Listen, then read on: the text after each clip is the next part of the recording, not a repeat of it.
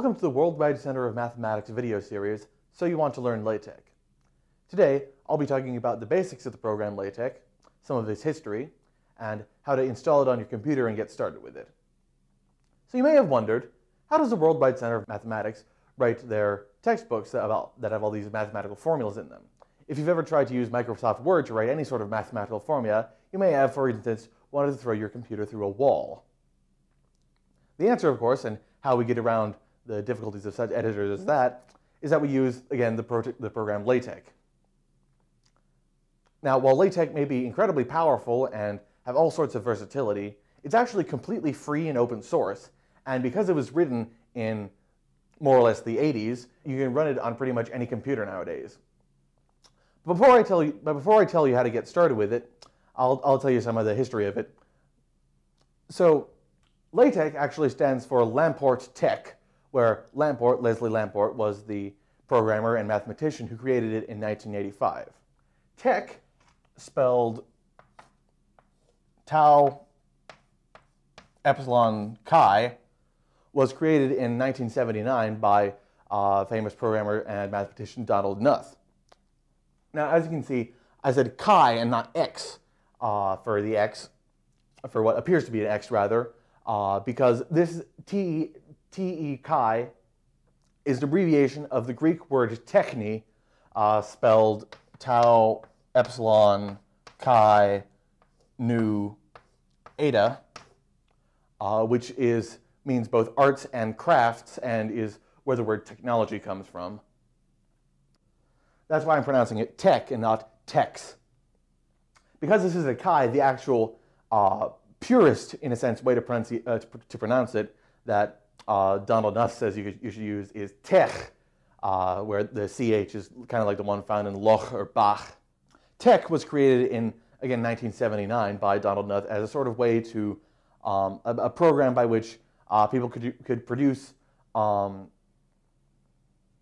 beautiful and having lots of complex mathematical formulas books without needing to resort to existing and often quite expensive frameworks surrounding typesetting and typography. LaTeX was created in 1985 as an extension of Tech by, again, Leslie Lamport, which improved Tech's capacity to include user-defined commands and user-defined packages, and basically just included lots of ways of extending Tech's functionality. So in order to get started using LaTeX on your computer, you're going to need both LaTeX itself as well as a text editor that is well suited for manipulating LaTeX files, because LaTeX files, .tex files, are put into the LaTeX program, but the LaTeX program doesn't actually help you write those files itself. So because LaTeX is open source and the editors for it are also open source, there are quite a lot of different versions of these programs. For an editor, my preferred version is Text Studio, and for the distribution, because of the complexity of the program itself, there are different versions for different operating systems. For Windows, I prefer the MikTeX distribution.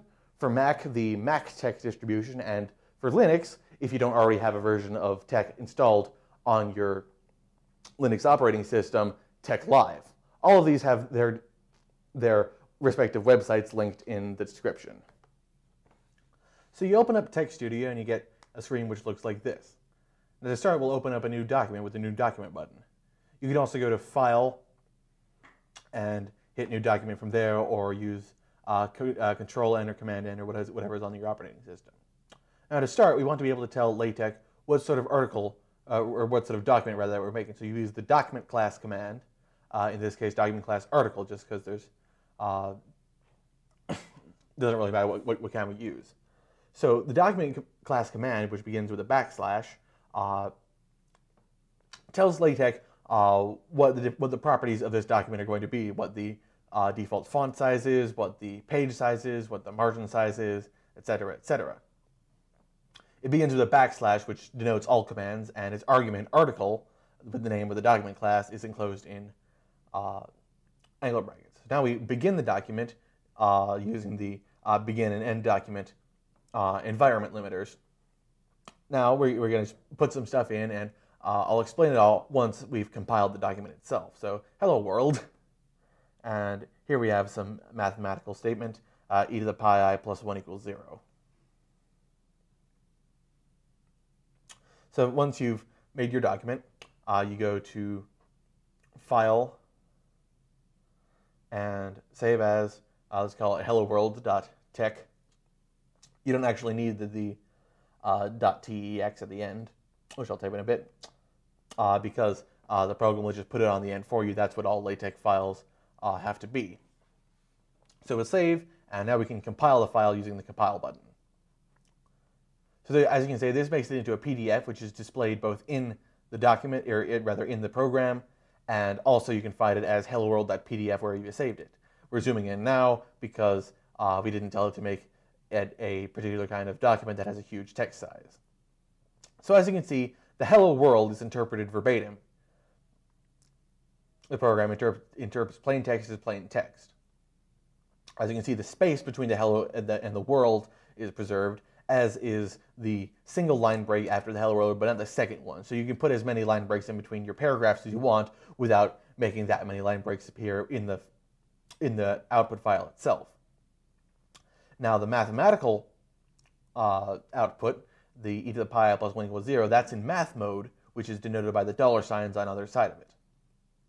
The E, as you can see, is in italics, as opposed to the upright E right above it in the hello, and the same with the I. The pi and the I, the slash pi is a command that causes you to write the Greek letter pi instead of the letters pi. There's a space between them in the input file, but not in the output file. Math mode doesn't preserve white space, so you can put spaces around everything. And there you have it. You now know how to make a basic LaTeX document. Thank you for watching this video in our series, So You Want to Learn LaTeX. Click here to view other videos in our series. Click here to subscribe to our YouTube channel so you don't miss any new Center of Math videos. And click here for our website, which has more math resources, including a catalog of our textbooks, which are all, as you may know, written in LaTeX.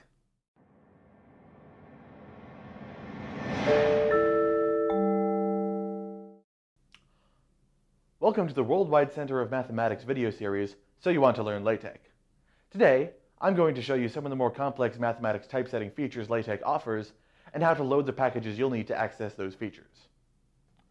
So we'll start up a document that we did the same way we did in the last video, but this time we're going to use the AMS math package. I've copy-pasted this in from another window, but you can have to type it out yourself. This is the American Mathematical Society's package of mathematical commands for LaTeX, which has been standard in distribution since 2005, and you're basically going to want to include this anytime you're writing a document which uses mathematical formulas and such. If you want to use other features that aren't included in standard LaTeX, you can look up on the internet or in the documentation for your distribution of what sort of other packages you might want to use. Now, in the last video, I showed off a tiny bit of the mathematical typesetting ability it has, but here we put in some fractions, and I see I've got 1 over 2 e over pi dy by dx, and I've put a 5 in for comparison. So here we see our fractions, which are generated by the frac command, but as you can see, the 5 is much larger than the numbers in the numerators and denominators of the fractions. If we want the 5 to be the same size as this, how do we do that? Well, the answer is that there's more than one way to go into math mode. While the dollar signs indicate text math mode, we can use backslash square brackets to go into display math mode, which I'll be copy-pasting in. And this causes it to be displayed centered and with larger expressions that span over multiple lines. So we'll put this in and compile it. And scroll up. And as you can see, now the 5 is the same size as the 1 and the 2 in the numerator and the denominator of the fraction. So let's say that you're doing your calculus homework. Since we have the frac command, we know how to do dy by dx, but how do we do integration? We use the int command. If we compile this, we see we get an integral sign with limits above and below generated by the subscript and superscript, which are expressed by the underscore and caret in front of the int. Even though it looks like it's saying 0 to the 2, the subscript and superscript automatically map to the thing behind both of them. We can also do sums. using the \sum command. And again, we use the subscripts and superscripts. This time, though, we put groups around them because they're multiple characters long. The infinity command generates the infinity symbol, as you can tell. Now, what if we want to do this in text mode? If we change this and get to that point in the document, of course, we see that it still displays the integral and the sum, but the limits are now not above and below it, but they're rather to the side of it. In order to fix this, we use the limits command, which changes where the limits of integration and summation go, rather than next to it, as we'll see shortly. They now appear above and below it, where they ought to be.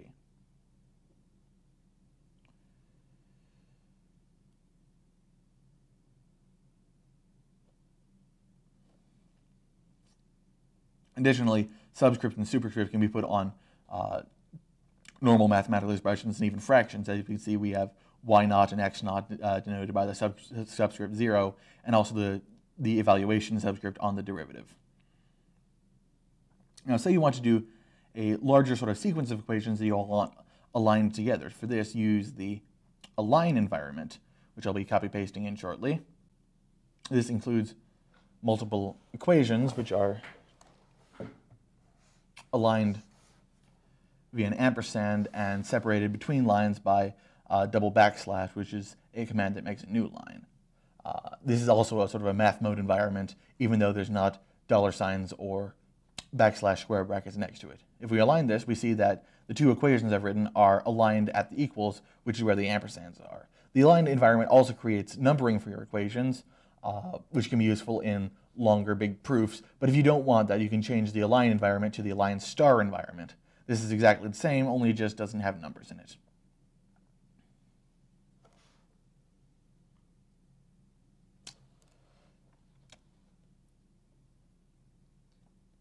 So we can also have matrices in LaTeX. For these, you again use the ampersand to align things between columns and double \, to separate rows. So we have our identity matrix here, and we use the B matrix environments for a square bracketed matrix. There are other matrix environments which change the delimiters around the matrix. For example, there's V matrix gives vertical lines, that's lowercase v, P matrix parentheses. I'll be copy-pasting these in shortly. And as you can see, I've got a short list of all the different sort of matrix environments that you can get for your matrices. So one problem that you might run into is in parentheses in display math environments. For example, if we put parentheses around a fraction and compile it in a display math environment, we see that the parentheses don't actually go all the way around a fraction. In order to fix this, we use the left and right commands around the parentheses. These change the parentheses to be large enough to include whatever's within them. So now we compile this, and these match to the things between them, and as you can see, the parentheses are now large enough to include the 1/2. If you want to modify the size of parentheses or other delimiters individually, you can use specific size commands for those, which are all variations on the word big. So if you use capital BIGG on the first one and capital BIG on the second one and compile these, we see that now one's too big and one's too small. The ones for this just one fraction that left and right commands automatically generate are about the size of the \lowercase BIGG command. And of course, there are tons of other commands in the AMS math package and other packages, which you can certainly explore for yourself. Thank you for watching this video in our series, So You Want to Learn LaTeX. Click here to view other videos in our series. Click here to subscribe to our YouTube channel so you don't miss any new Center of Math videos. And click here for our website, which has more math resources, including a catalog of our textbooks, which are all, as you may know, written in LaTeX.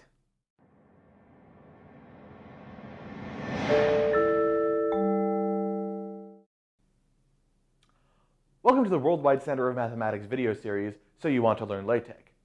Today, I'm going to show you how you can format text as easily in LaTeX as you can in other word processing systems, and how to define your own LaTeX commands to make your life that much easier. We'll start up our document in the same way again, only since we're dealing with text formatting, we'll also add the AMS fonts package to show up some of the math mode font formatting features LaTeX has. Now, if you're using LaTeX for word processing, you'll probably want to know how you can replicate the effects you can get in Word, like italics, bolding, and underline. For these, you use commands whose argument is the text that you want so modified. These commands, which I'm going to be copy-pasting shortly, are text it, text bf for bold-faced, and / underline for underline. If we compile these, we see we have italic, bolded, and underlined ham. Now, for commands which change the size of text, these work slightly differently. Instead of having the text as the argument of the command, you put the command in the same group as the text. So I have the huge command applying only to the ham in this phrase. There are, of course, other sizes than huge. We can have tiny, small, large, normal size text. You can look these up in LaTeX documentation.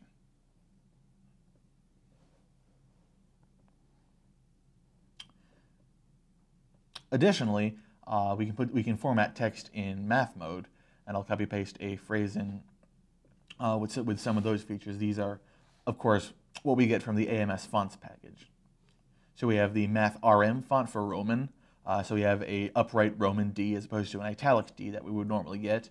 A bold-faced Roman, math BF R. And then on the next line, some more complicated fonts. Fraktur, which is our P. Blackboard bold, so all the letters have double lines in them. For Z, the integers, and calligraphic math fonts for stuff in, say, set theory, which we have the U in. So back in text mode, an important thing to note is that quotation marks only denote closing quotation marks. So that's both single and opening quotation marks.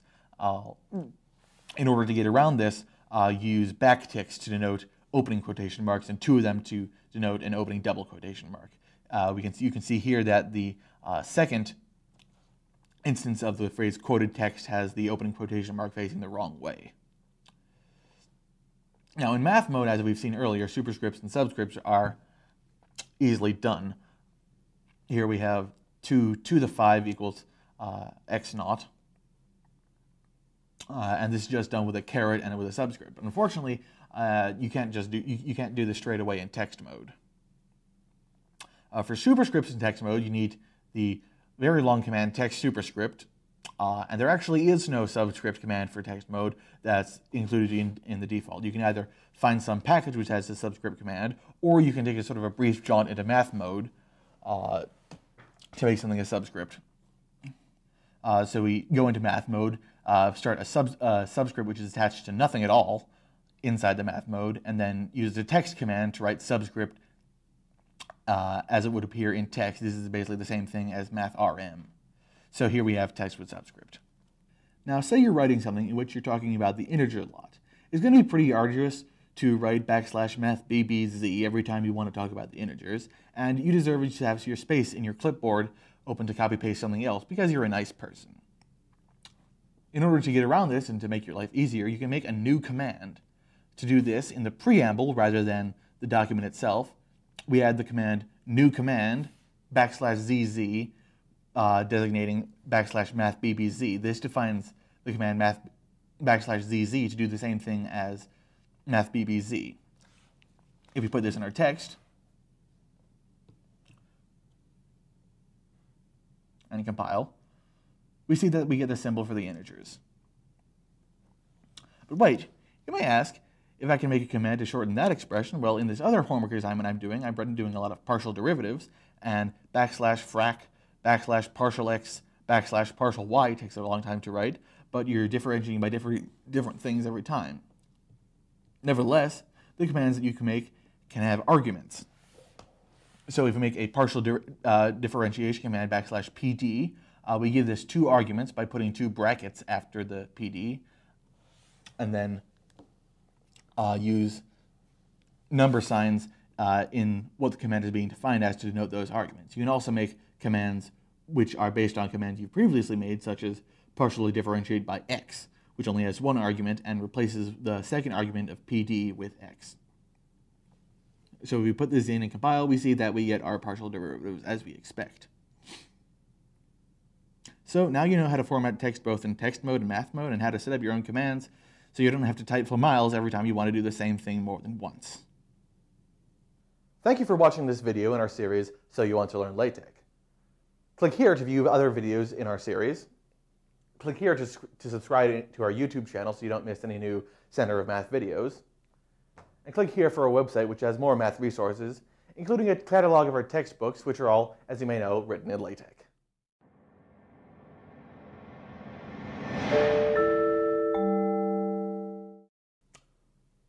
Welcome to the Worldwide Center of Mathematics video series, So You Want to Learn LaTeX. Today, I'm going to show you how to give your longer LaTeX documents sections, titles, lists, and other structural features. So far, these videos have been mostly dealing with tips for writing individual isolated pieces of text or typeset mathematical formulas, but you're probably going to want to add some structure to your document. Never fear, LaTeX once again has a whole slew of commands and options that let you do what you want. We'll start up an article like usual, only this time we're using the lorem ipsum package so I don't have to write massive piles of text to show you what a larger article looks like. Now let's say that I want to give my article a title that isn't just some text that looks like the rest of it and without sort of all sorts of annoying alignment commands. Here's how you do it. We just use the title command and put the title in it, but this is inside the preamble, not the document itself. Same thing with the author. I'll say that the author is myself, and also I can give it a date using the date command. And the date, we can just use the \today command as well, which makes you not have to remember what day it is. And then in the document itself, you use the make title command, and now I'll put in some lorem ipsum text to show you what it looks like compared to normal text. And if we compile this, we see that we have the title of the document is large and is centered and looks different from the body text of the document. And then you have my name and the date. Now you can change a lot of things in this. For example, the date is just a text field. You don't have to use today. You don't have to use a specific date style. So we say 27 March as opposed to March 27. That's fine. For multiple authors, inside the author command, use the \end command to separate authors. So me and Abraham Lincoln. And if we compile this, we see that our two names are separated as if we're multiple authors of the document, and the date is reproduced verbatim.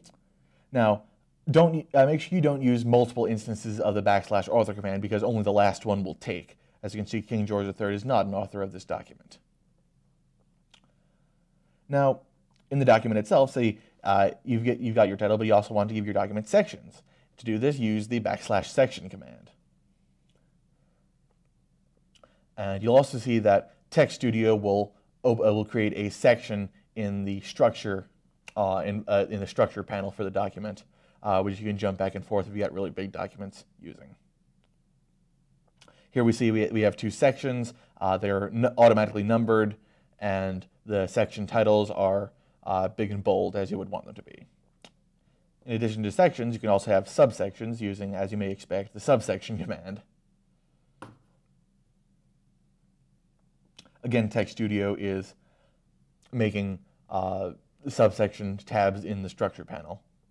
As you can see, these are sub-numbered based on the numbering of the sections, and the titles are, again, bolded but slightly smaller. Now that we have sections and subsections, we might want a table of contents, and to put in a table of contents, use the table of contents command, which automatically parses the document for all its sections and subsections and etc. As you can see, we have our table of contents, which shows all the sections and subsections and what page in the document they occur on. If you want smaller structures than sections and subsections, you can also use the enumerate and itemize environments. These basically create either enumerated or itemized lists. I'm setting up these environments now, and I'll show you what each looks like. Inside an enumerate or itemized environment, you separate the individual items with the \item command. This doesn't have an argument. It just makes an item of whatever follows it until the next item command.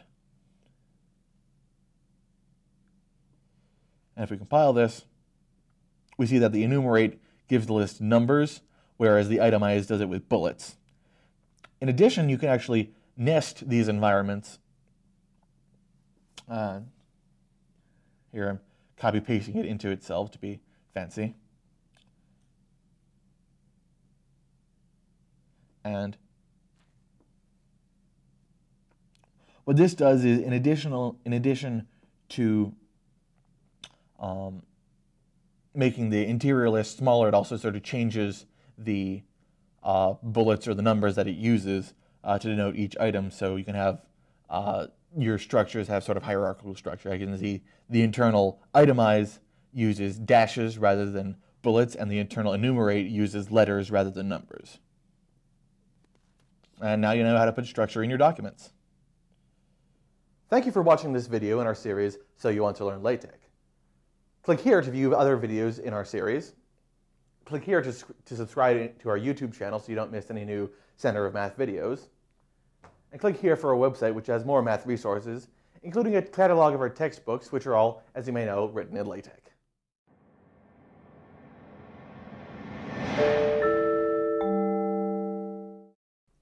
Welcome to the Worldwide Center of Mathematics video series, So You Want to Learn LaTeX. Today, I'm going to show you how you can include tables and external graphics in your LaTeX documents.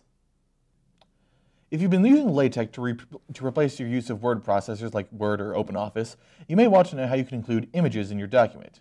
Because a .tex file has to be unformatted plain text to be able to be compiled, you can't just copy and paste your image into the document like you would in Microsoft Word. What you want to do then is first to use the GraphicX package in your document.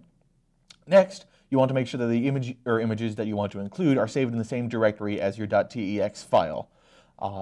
I previously saved an image called duck.jpg into the folder that I'm working in. Now, to put the image in your document, you're going to want to use the include graphics command, which will be copy pasting in shortly,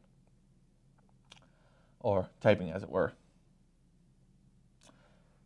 Now, as the argument of this, you just put the name of your file. If there's no other files whose pre-extension name is duck in the same folder, you can just put include graphics duck if you'd like. Now, as you can see, this puts the image in the document, but of course what I didn't tell you is that duck.jpg is a 1024 by 768 image and is too large to include in the document verbatim. Now, there are a number of ways to fix this. For example, we could use the scale option passed to the include graphics command. And if we set this to 0.3 and compile once more, the image is scaled by a factor of 0.3 and now fits on the page. There are other ways to control the size of your images. For example, you could use the parameters setting the width and height of the image. These take dimensions in centimeters or inches, as well as some other typographical units. Let's give it a width of 5 centimeters.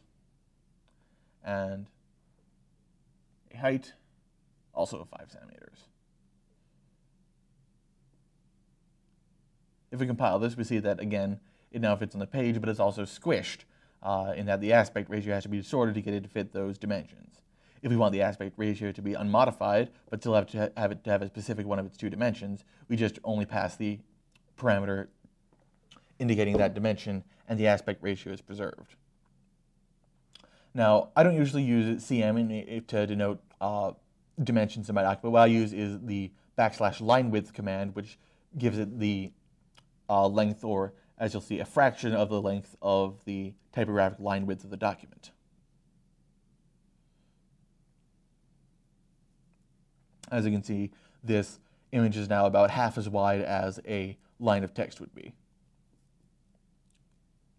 Of course, just including a picture often looks awkward. It's basically just left justified and kind of awkwardly sits in along with your text. If you want to make it look fancier, you can put the figure or the image inside a figure environment. So we go begin figure, and this gets auto-completed for us because Text Studio is nice. And inside the figure, we put centering to make the figure centered inside the page. And additionally, the figure environment also allows you to give us a caption. So we'll use the caption command, a duck, of course. And we compile this. And now the image is nicely centered, and because it's a figure, it centers itself vertically because there's nothing else on the page. So in addition to a caption, we can also give this a label that we can use to refer to it inside the precompiled document so that you don't have to keep track of all your figure numbers. So we use the label command for this, and we give this a key, which is then each a string of alphanumeric characters. We'll call this fig1 duck, and give us some text as well. And then we can refer to this key, which replicates the number that's associated with the figure. As you can see, it automatically says that it's in figure 1. But if we put another figure in before this and the figure number changed of the duck figure, this would now say figure 2. Now, if you're putting figures in your document, you can also put tables into your document if that's related to what you're writing.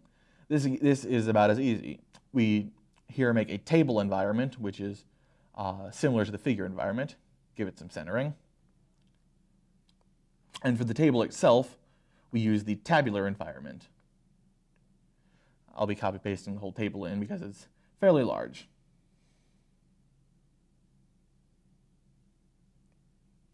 Now you note the strange string that comes after the begin tabular. This indicates to the tabular environment what the vertical columns and vertical dividers for the table should be. The pipes indicate vertical dividers between columns, and the letters each indicate columns. The L means a left justified column, the C means a center justified column, and the R means a right justified column. In the data of the table itself, the columns are delimited by ampersands, and the rows are, as you may remember from past videos, delimited by double backslashes. The H line indicates a horizontal line between two rows that you place after the double backslash that ends a row. You may also note that the first space before the ampersand A is empty. This is permissible. You can have empty spaces in your tables. Now we have a table. We'll also give it a caption, calling it a table, and we can give this a figure. We can give this a label too. Now we compile this, and we see that our table shows up with its caption and with the with the columns and vertical dividers and horizontal dividers as we intend them to be. But you also may notice that the table appears above the line of text, whereas in the document, in the precompiled document, the table environment shows up below the line of text. This is because figures and tables are what are called floats, in that they float around the document as it's being compiled and get put more or less wherever. In order to deal with this, you can pass options to the table and figure environments.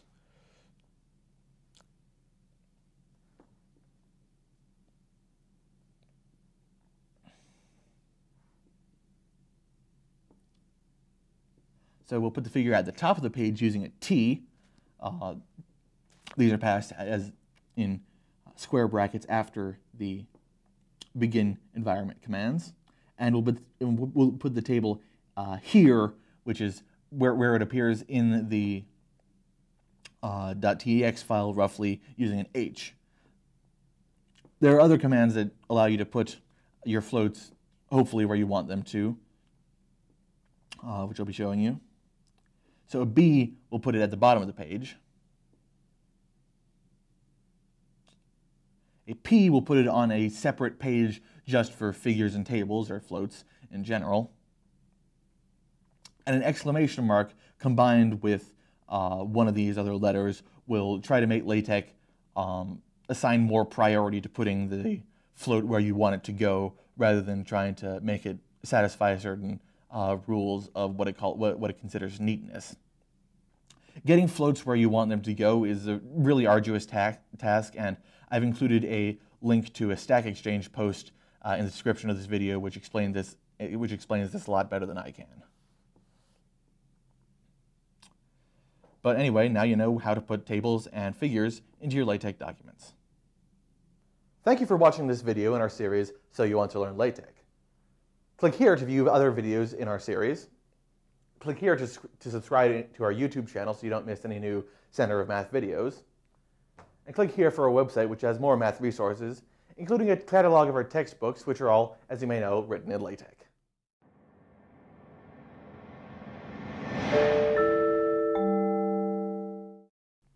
Welcome to the Worldwide Center of Mathematics video series, So You Want to Learn LaTeX. Today, I'm going to show you how to use LaTeX built-in citation management system, BibTeX, which can definitely make your long research papers that much less of a drag. Most LaTeX distributions come standard with the powerful citation management program, BibTeX, which can be used to manage bibliography for your LaTeX documents, such as big term papers, and here's how you can use it. First, you want to make a file with extension .bib that you'll save in the same directory as your text file that you're making your bibliography for. I've already set up this one, mybib.bib. You can edit this using your LaTeX editor since it's just a plain text file, but make sure you save it as a .bib extension since that's not going to be the default that it saves files as. Now, the bibliography file doesn't need any sort of fancy commands telling it like the bibliography starts here or this document is a bibliography. Those are all handled in the text document. Now, as you can see, these are all Center of Math textbooks, and these are sort of example citation entries. They all have the book, which is the kind of document it is, and then a key that you'll cite it by, which is just an alphanumeric string, and then fields like title, author, year, publisher, etc., which denote what goes in the citation for each. These are delimited by curly braces, but you can also use quotation marks. The effect is the same for either. Now, depending on the class of document that you're citing, various fields are required and other fields are optional. You can look at what fields are required and optional for each class of document on the internet. Now, as you can see, I've just put these here because I didn't want to type them all out myself. But a way you can get your citations quickly is by going to your web browser, going to Google Books, if you're citing books, for example, searching for the book you want to cite, say Worldwide Integral Calculus,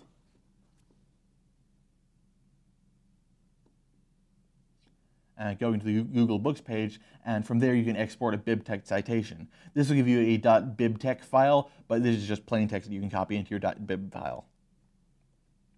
And additionally, sources like Archive and Google Scholar also have BibTeX citations for scholarly papers that you're citing, perhaps.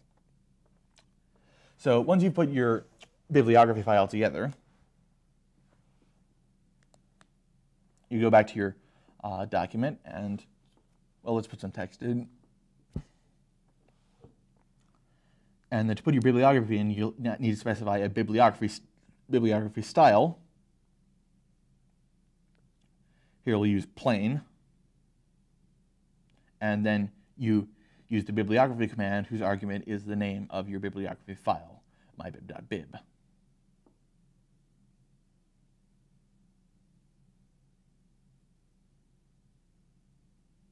And if you compile this,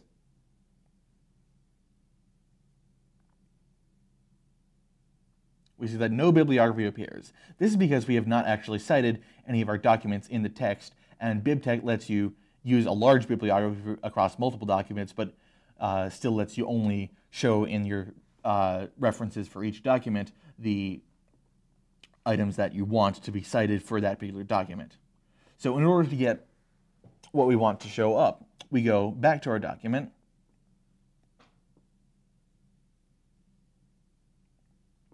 and we use the cite command, whose argument is one of the keys of the entries in our bibliography.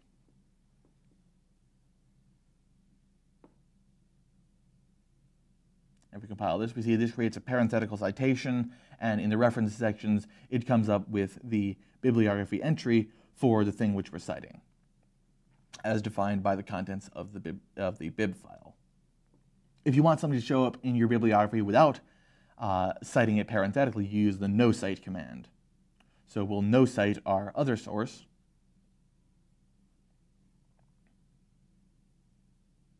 and now both of them show up in the references.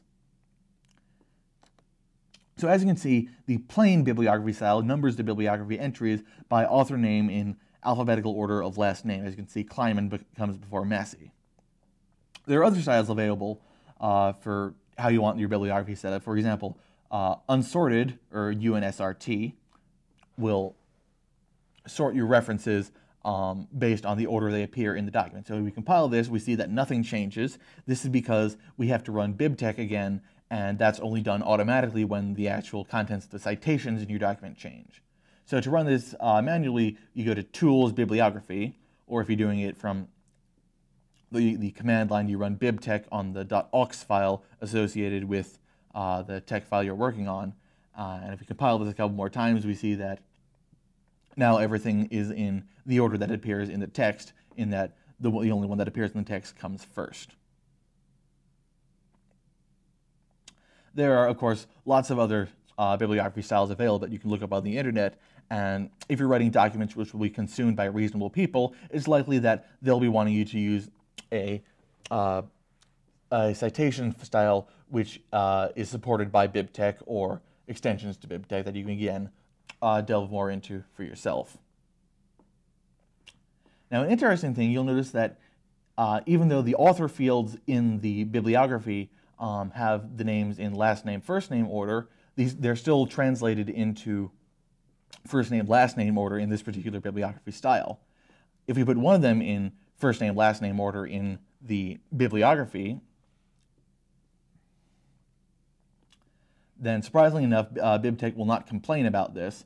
It's actually very smart about dealing with author names and multiple, and these in the bibliography author fields are only separated by ands. If you have 3 authors, it'll actually be smart enough to only put an and between the last 2 in the author field as it appears in the references in your compiled document. Now, because it shifts parts of names around to fit the name styles supported by different bibliography styles, if you want a particular name to be rendered verbatim, such as Count Dracula, then you put this inside curly brackets, inside the curly brackets or quotation marks denoted in the author field. This will group all those characters together and make bibtech not shift them around. So now you know how to give your documents bibliographies. Thank you for watching this video in our series, So You Want to Learn LaTeX. Click here to view other videos in our series. Click here to subscribe to our YouTube channel so you don't miss any new Center of Math videos. And click here for our website, which has more math resources, including a catalog of our textbooks, which are all, as you may know, written in LaTeX.